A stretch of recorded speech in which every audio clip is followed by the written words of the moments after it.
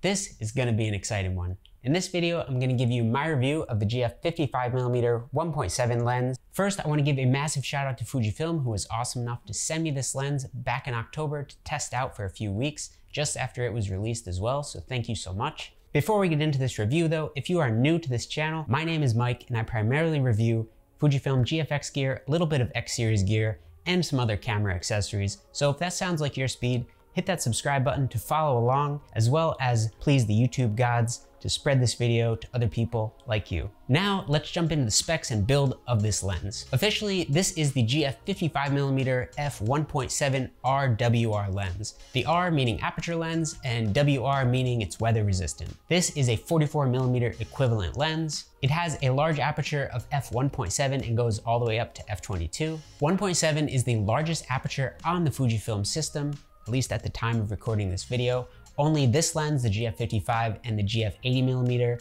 have this large aperture, but it is closely followed by f2 on the 110 lens. The GF55 weighs in at 780 grams or 1.71 pounds. So it's not really a light lens per se, but it's not really in that heavy tier of the GF110 and other lenses that go past 1,000 grams. And lastly, this lens has a decently fair MSRP of $2,300. This lens has a top-notch finish, very premium feel, and if you are familiar with GFX glass, you'll be right at home with this lens. So I just switched views and switched cameras. We're recording on the GF55mm 1.7 and we're on the GFX 100S body. To briefly talk about the autofocus sound of this lens, I placed my camera and the lens on the desk and I'm gonna shift the focus points pretty drastically.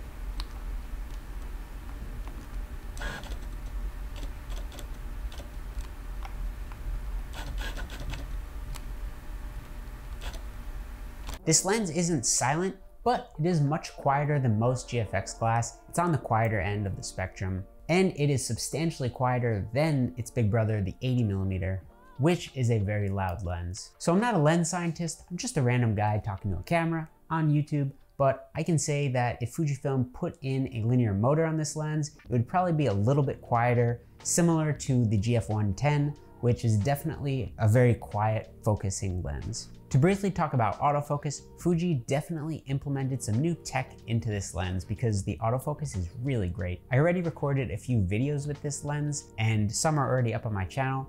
The eye focus is amazing. It does not miss. I basically shoot wide open and the eye focus nails it every single time. There's no searching. If I move in frame, it catches it. It's a really great lens for autofocus. So let's do a quick eye focus test so you can see what I'm talking about.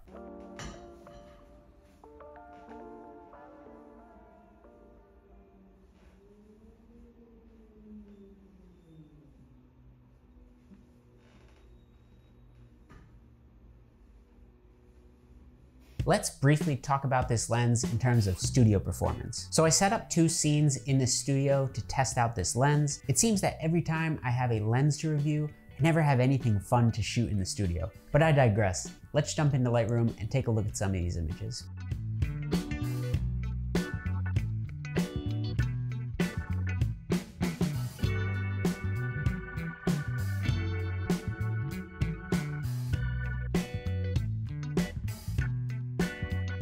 Okay, so in this first example, we just saw images cycling through every single aperture this lens has. So let's jump into Lightroom real quick, and starting with wide open at 1.7, which you're most likely not going to do in the studio unless you wanted some sort of specific look.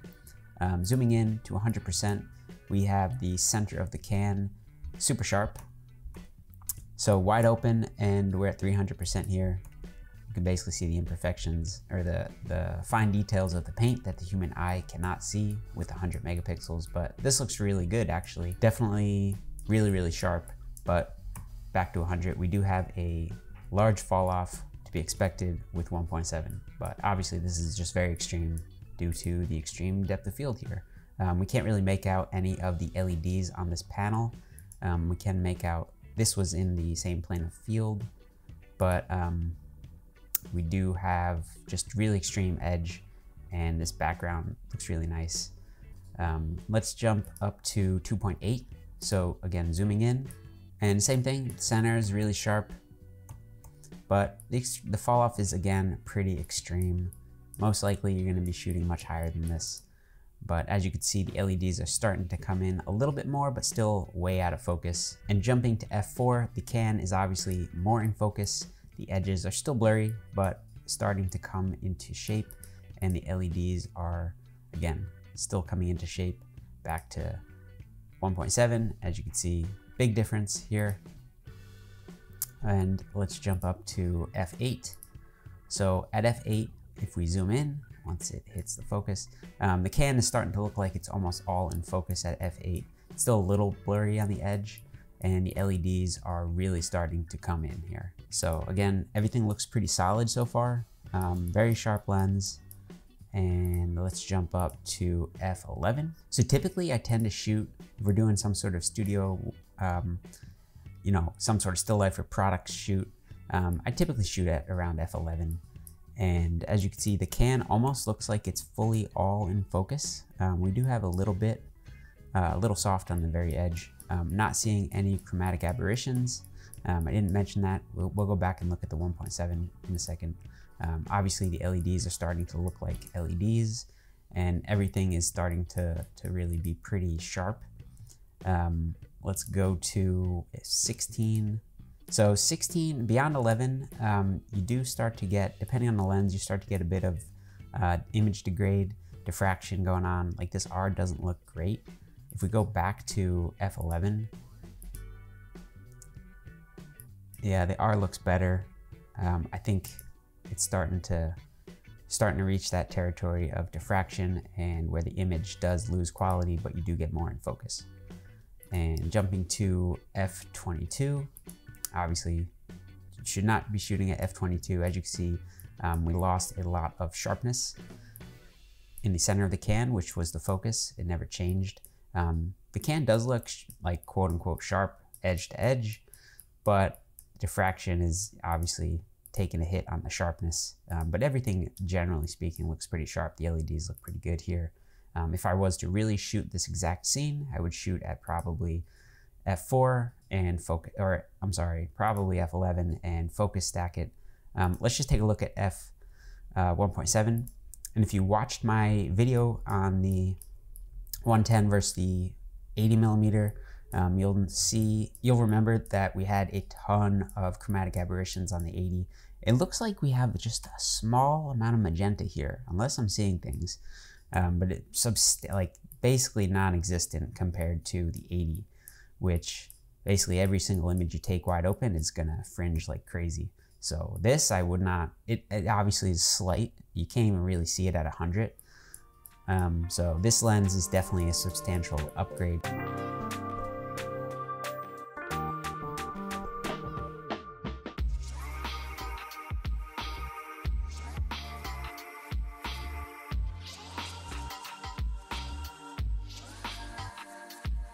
And jumping into our second example, I believe I set the focus point to this side of the lens or the grip, I'm not sure. Most likely that side of the lens, but as you can see, these are on the same plane of focus. So pretty extreme image here.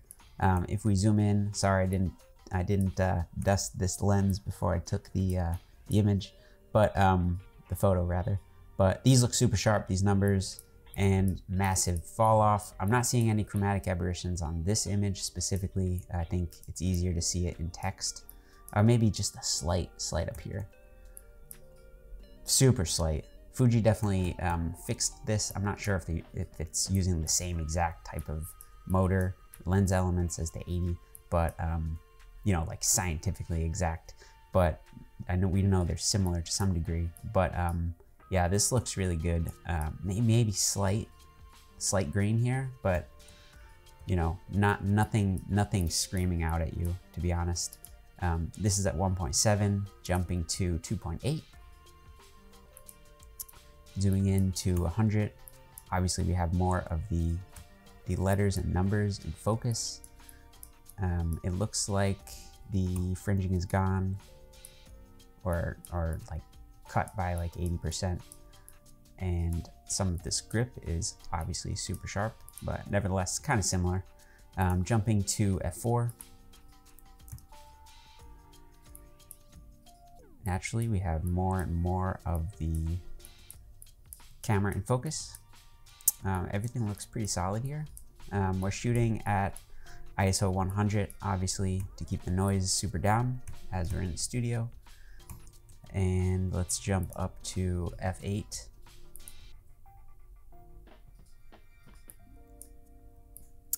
We almost have the whole front lens in focus. We're getting there. But overall, I mean, this lens is just super, super sharp. It obviously has an extreme depth of field, but very sharp.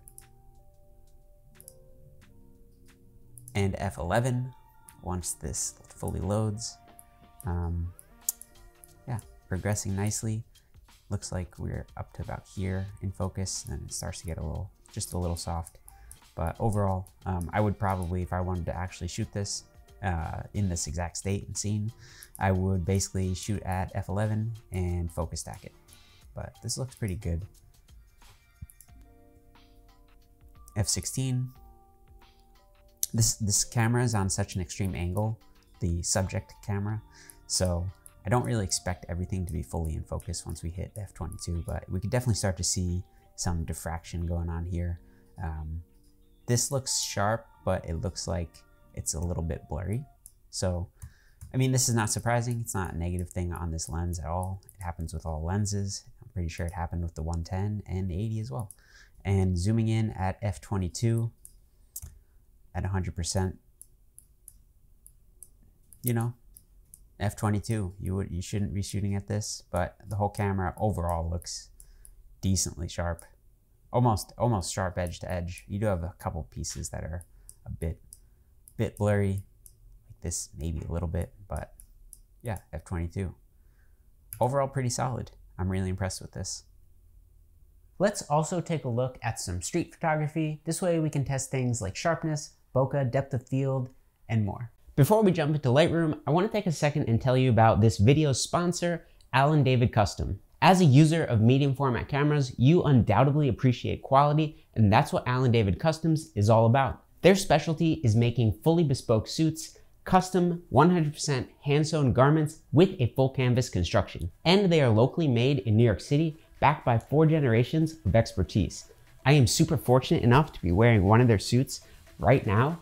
Let me walk you through the process and show you how it was made. Located a few blocks away from Grand Central in Manhattan at 16 East 40th Street, Alan David is a family-owned business that's been around since 1926. During the first appointment, we discussed the requirements and chose the fabric, starting with my suit and vest material, then the dress shirt. The next step was to develop a pattern that's unique to me. They took all my measurements first, then I tried on a set of sample clothes where they further refined the details. Lastly, we selected the perfect material for my custom tie and picked the shape that would look best for me. I came back a few weeks later to try on the real garment, which was super exciting. Just a few minor adjustments were needed, and it goes without saying, but I've never tried on any clothing that fit me this great. About 2 weeks later, the suit was ready for one last fitting, so I headed over to try on my 3-piece suit, dress shirt, and tie. This time it fit perfectly, so they packed it up and I took it home. I could not be happier with the results of this suit. The fit is truly amazing. They did such a fantastic job. So if you are in the market for a suit, definitely check them out. I'll link to their website in the description of this video below. They offer a free virtual consultation on their website, so check them out, start the process to get your own bespoke suit. Starting with this image of the sign. I talked about this in my pixel peeping video, but just to quickly go over it, we're at 200% here, and basically the entire sign, or the entire lettering of the sign, is sharp from edge to edge. Actually, it looks like there's a little bit of fringing on this top part. Maybe super slight. I'm seeing some green here. A little bit in the bokeh. But again, we're at 200% here. You can't even see it on this lip of the sign. Maybe you could see it a little bit in the bokeh. But overall, that might be also this green, this teal might be because of the teal at the top. So, but yeah, this is sharp edge to edge, which is pretty cool because it's not really technically straight on. The camera is not straight on, so I'd imagine my focus point was in the middle. So we have a little bit of, you know, this is more towards the camera, this is a little bit further away. Pretty extreme, but we are at 1.7, so I think that this is really solid. Also, there's obviously a great amount of separation between this sign and the top of the bridge. So you're really giving a large emphasis on this sign when shooting wide open, and really, you know, creating that separation. So this shot, also touched on it. I touched on most of these in the pixel peeping review, so we won't go too deep, but yeah, obviously I set the plane of focus right here. So if we zoom in, that is obviously sharp, but the rest of the image is obviously not at all. These images, I don't know, they're kind of cheesy, but I like them. Really nice, crazy depth of field here, being at 1.7, and obviously I expanded this in Photoshop. But moving on to the next similar style of shot here, same thing.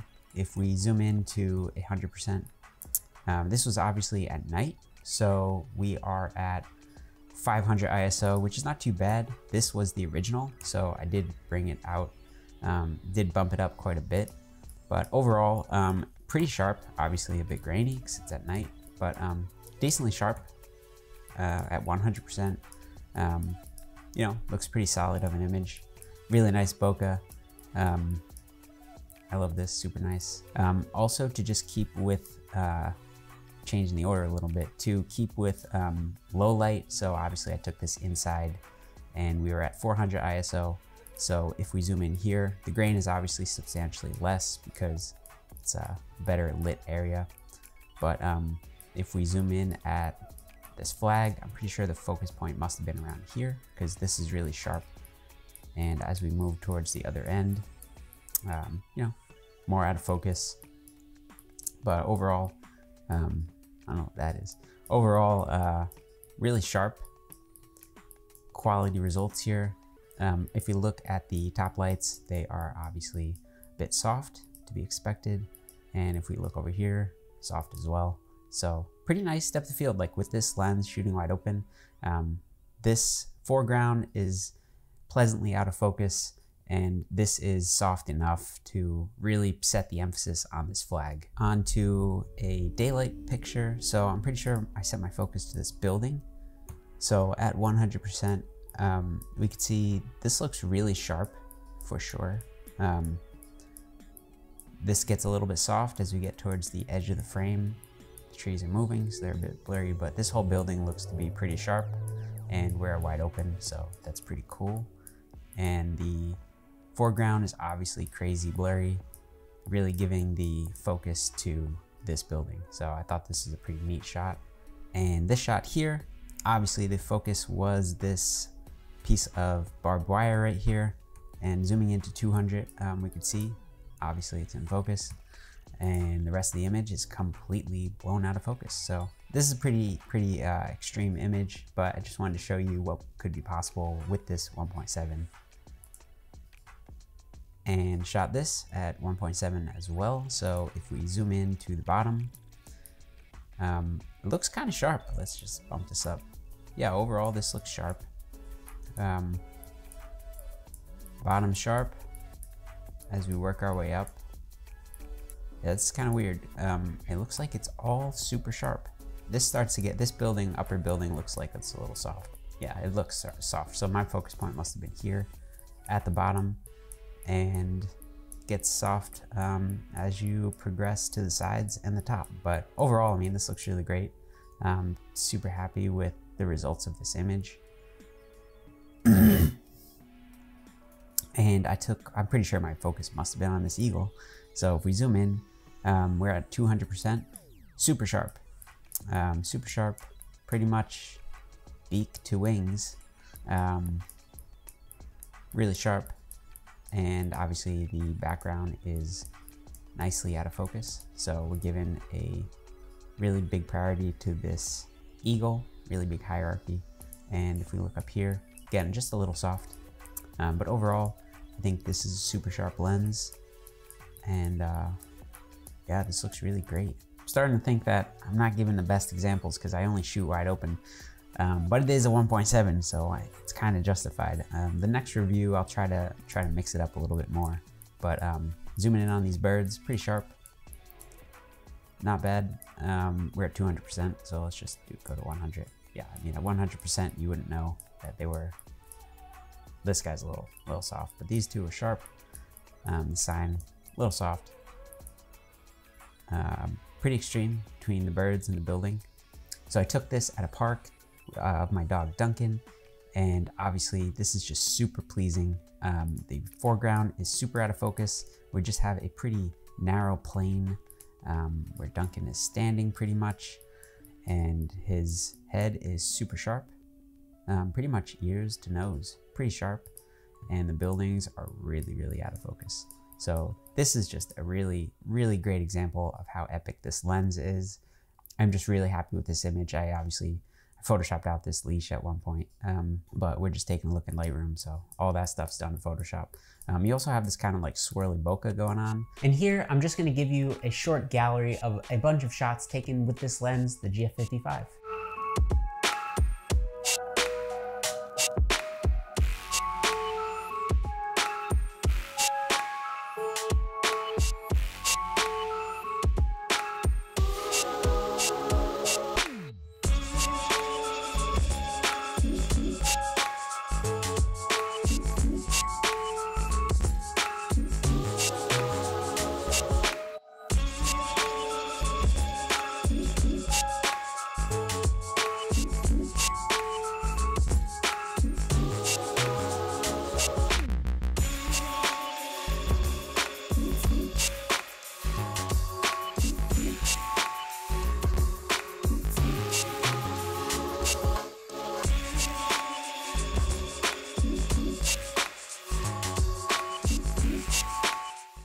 Before we get into the verdict, let's talk about the elephant in the room, the older brother of this lens, the GF80mm 1.7. The GF80mm is truly a phenomenal lens, but it does have some pretty big flaws. It is not a clinical lens, which most people would describe the GF110mm to be. This is something that really divides people. The major decision in picking the GF110 or the 80mm, lots of people love the 110, but people in the 80mm camp say that the 110 is too clinical, meaning it's just perfect, but too perfect. The 80mm does have some character. It's not perfect, and that's why some people choose that lens over the 110. I have a whole video on the GF80 versus the 110. I'll link it up there and in the description below if you want to check that out. But back to the 55 and the 80mm. Obviously, these lenses share some characteristics. Both have the same large aperture of f1.7 and go up to f22, and they are pretty much identical in weight. The GF55 again weighs 780 grams,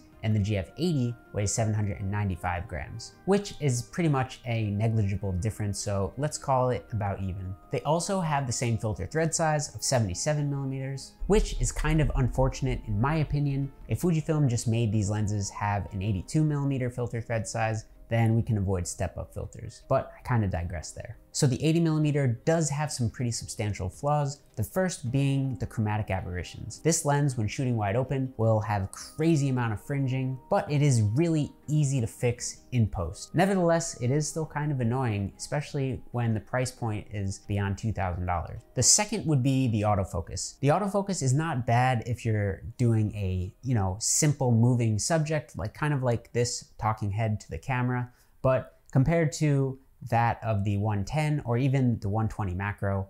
Surprisingly, the 120 has pretty sharp autofocus. The 80 falls pretty short. I am really happy to report that despite being similar lenses, the GF55mm does not have these problems. The autofocus, especially in video, I'm talking to you right now, GF55, is actually pretty good. It's really solid. I don't really notice a ton of misfocusing or shifting or anything like that. And the fringing on this lens is really minimal. You have to look really hard to find it. And when you do, you're zoomed in at like 200 or 300%. And at that point, you're pixel peeping. In most scenarios, you're not really gonna notice it. It's not really that big of a deal. So ultimately, this lens did fix the fatal flaws that the GF80 had, and that's pretty cool. So what's the verdict? Well, if you couldn't tell by now, I am absolutely blown away by this lens. I really didn't expect it to be this good. So I've been testing out the GFX system since spring of 2021, and ever since then, I've been hooked. In the fall of that year, they announced this lens. So before I made the decision to purchase my own GFX, I was plotting and trying to figure out which lenses I would purchase if I did buy the system. And I came to the conclusion that I would want to buy the 55 1.7 instead of the GF45 2.8. Don't get me wrong, the 45 is a phenomenal lens, but I figured I would want the better low light performance, and you know, I just really like bokeh a lot. So I stuck with my guns.